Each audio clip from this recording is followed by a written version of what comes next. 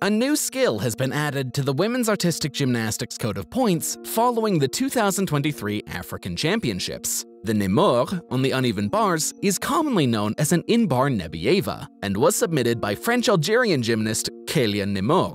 It was given a G rating and is described as a clear pike circle backward with counter-stretched and reverse hecht in a layout position over the high bar to hang. While the Nabieva has a toe-on route, where the feet come into contact with the bar, the Nemour has an in-bar route, meaning the legs are placed between the arms and the feet do not touch the bar. This makes the element more difficult to execute. Kaylia's most visible deductions are the flexed feet and piking of the hips, which incur a 1/10 deduction each. However, considering this was her international debut, she did a phenomenal job, and will certainly work on fixing the little details and improving her execution moving forward.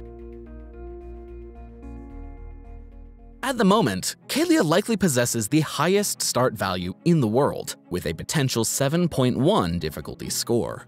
This is one of the most difficult uneven bar routines ever performed in competition, and she's able to achieve this by linking almost every single element in her routine, racking up a full point in connection bonus. Kaylia will represent Algeria at the 2023 World Championships and is aiming to qualify for the Paris Olympics. If she's able to maintain this level of performance, Nemour will have a very bright future ahead.